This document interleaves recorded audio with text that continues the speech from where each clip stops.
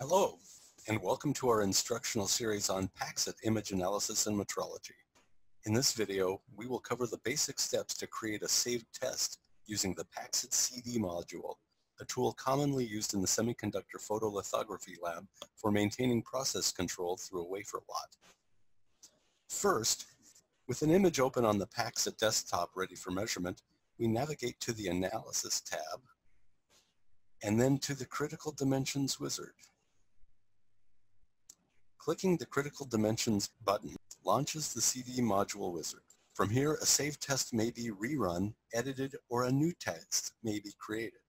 An unlimited number of saved tests may be stored for reuse as is often required. To create a new test, make sure New Analysis is highlighted at the top and click Next.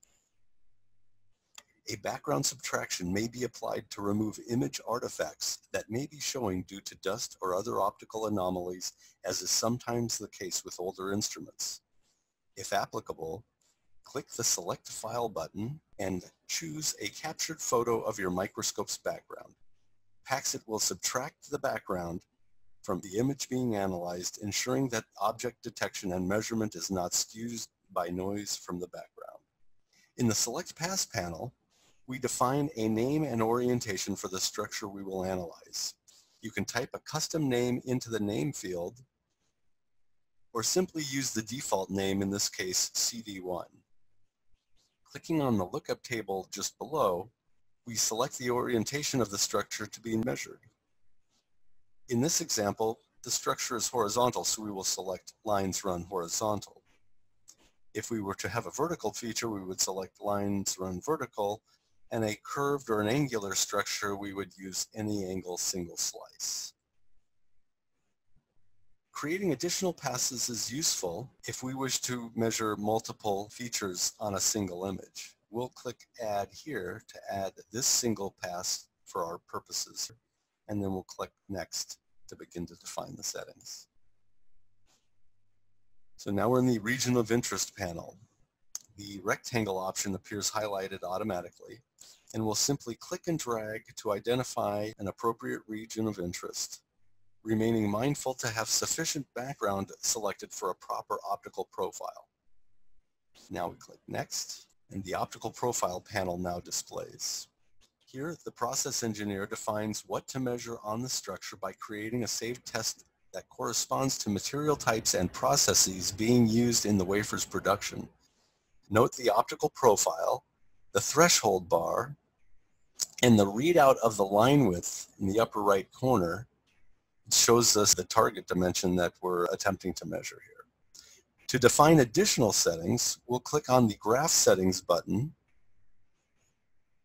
With this displayed, we can set up our preferred color scheme as well as configure the measurement test to address this current application.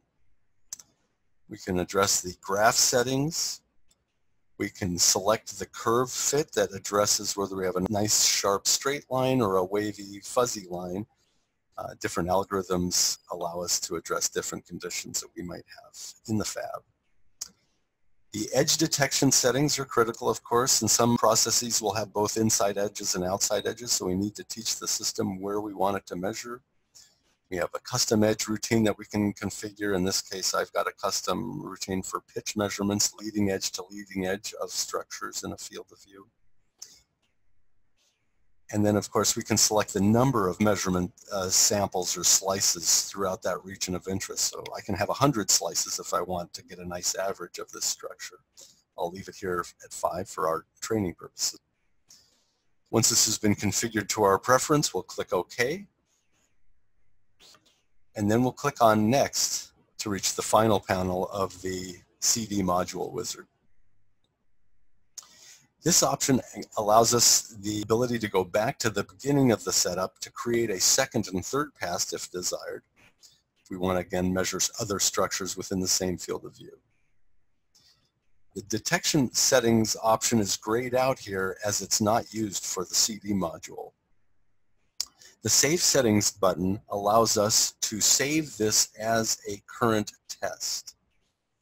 So by selecting this option, we can add a title for saving. We can add a description if there's some particular description that might help operators select this for particular tests. We can note that here. And then we can note reload options. What options or what functions do I want the operator to manually address? For instance, if we're going to use this CD test for various structures in different locations on the wafer, I might want the operator to be able to move the region of interest to the appropriate location and then measure in that location. So we might want to select that. Once we've configured our saved test, we'll click on OK. I also will note that you have the option to select the PAX-it measurement totals opening automatically and to generate a measurement data report automatically from a group of saved reports that we have in PAX-it. They appear in a list and they're easily selected here. They can be custom modified by the users as required for corporate look and feel, of course. These are included in every PAX-it installation and are available for use. Once this is configured, we'll click the Finish button. It will launch the PAX-it Measurement Totals window, and we'll see our measurement data. Here, the green indicates that these measurements are in specification, based on specifications that were installed originally. We can review the actual optical profiles of each of these individual slices one at a time. If there's an error or something unusual, an adjustment can actually be made on this screen that will affect the measurement on the image. And then we can graph the measurement data directly from PAX-it so that we don't have to configure it, say, in an Excel report. Finally, from here, we can do a transfer to Excel report with a single button click and create a brand new Excel spreadsheet with multiple tabs. Moves all the measurement data into the report. All the optical profiles are shared in the report. The image with the measurement tags and the PAX-it ID tag, which are the database yields associated with this image, and the camera metadata, which stamps the date and time, the image resolution size, and the calibration values.